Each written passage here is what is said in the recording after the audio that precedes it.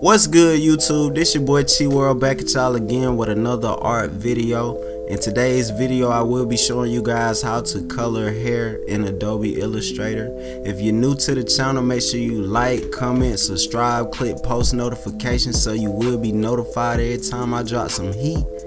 In today's video, who I'm using for this tutorial is a YouTuber that go by the name of SSSniperWolf. She got a dope channel, man. Go check it out. It's very entertaining. I watch it time from time and I think it's pretty dope. One more thing I want to show you guys in this video is how to make the eyes look very interesting. So when you get to that part, I'm gonna start back talking again and I'm gonna show y'all how to do that. I got a little trick to make the eyes look dope on your cartoons.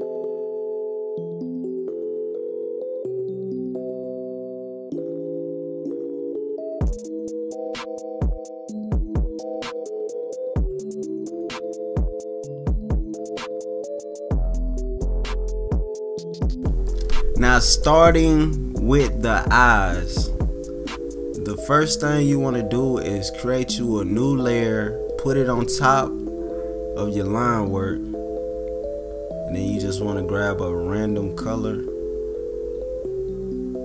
Just find a random color. It really don't matter what color you use for this part. And then once you find it, you want to go on top of the eyes and do like a little blob. After you do that, you want to go to your selection tool and select both of the marks you just made, and then go to object, expand appearance.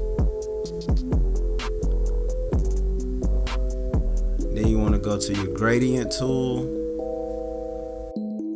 switch the numbers into the black is coming from the top and the light is coming from the bottom.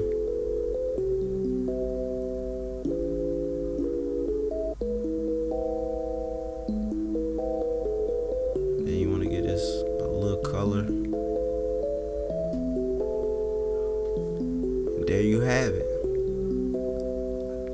How to make some dope, cool looking eyes.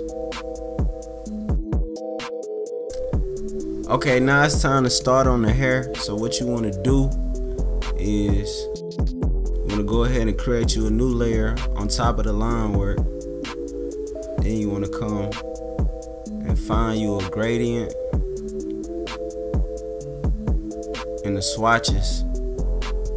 You want to make sure that gradient only have like the 3 color selections inside of it, and on each edge, like the 2 gradients that's on the left and the right, you want to make them like a dark tone, because every time you get to each point you want it to fade back into the hair, so you got to make it dark.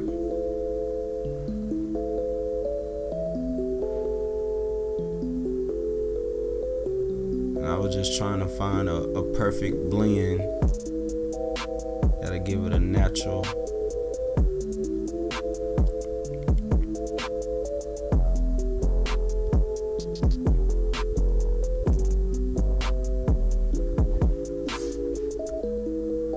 So, and another thing I found out too, whatever color you put in the center, you have to make the edges be able to fade to that, so you got to get something close to it.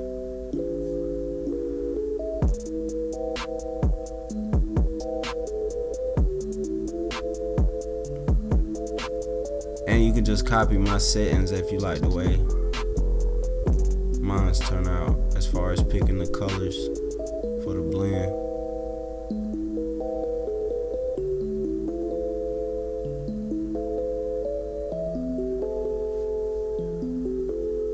After you do that, you want to come over to your brush. You want to pick the smallest brush there is. You want to come in, then you want to make the lines. And you see how it just fades in, because we got each of our edges fading back into the black, so it just look natural.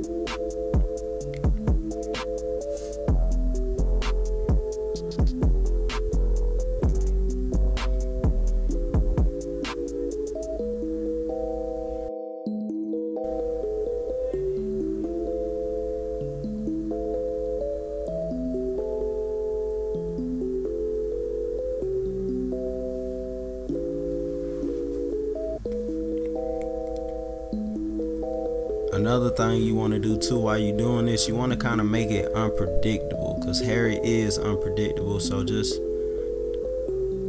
put it wherever you feel it should be, like wherever you think it'll be in it. You gotta, to give it that effect, don't just go like in a straight line. Try to do it and give it some shape.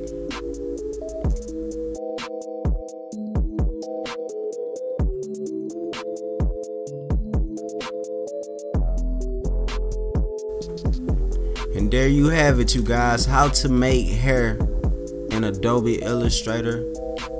Go ahead and hit that like button, comment, subscribe. More heat coming soon, and I'm out this thing.